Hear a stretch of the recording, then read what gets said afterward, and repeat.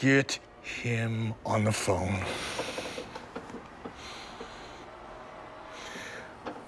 Put him through now. Oh, me? I'm fine. I'm perfect. I'm just friggin' dandy. How are you? The only way that I could be better is if I wasn't being disrespected, humiliated, and treated like garbage by the network who I'm working with.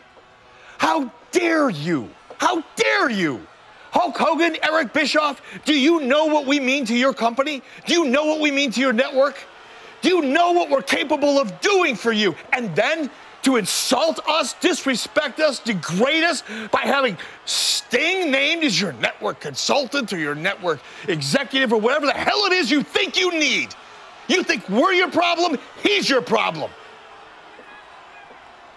What do you mean you haven't talked to Sting in weeks? I don't understand. I'm confused. I'm glad you're here. Follow me. I'm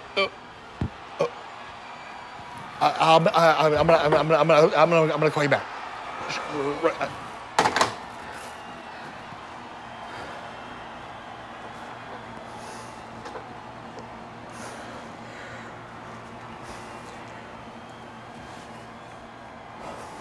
Sorry. Suddenly, I'm trying to get my composure, Eric.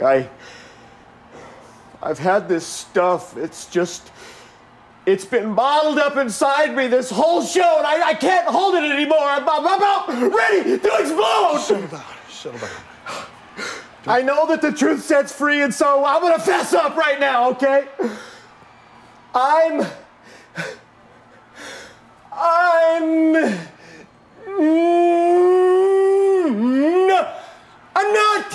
not the network exec! I'm not the network exec.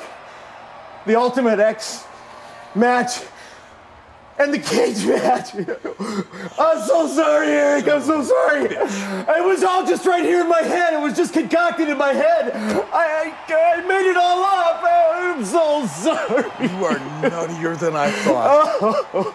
You are insane. But you know what boggles my mind? What boggles my mind is what happens when you wear a nice suit. Versace. It's Italian. $4,000. People listen to you. You get your way. You got stroke. And it feels good. But this is gonna feel good for you.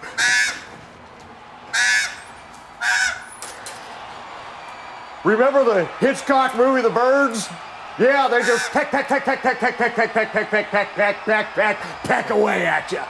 Don't move, that's when they want to get you. He'll go right for the eyeballs. It's okay, you're gonna get along good with them because these birds have 6th sense. They can smell garbage from a mile away. Eric, you got a key, an outdoor lock. I'm gonna go watch a cage match. See ya. Cha-cha. You stay. Stay.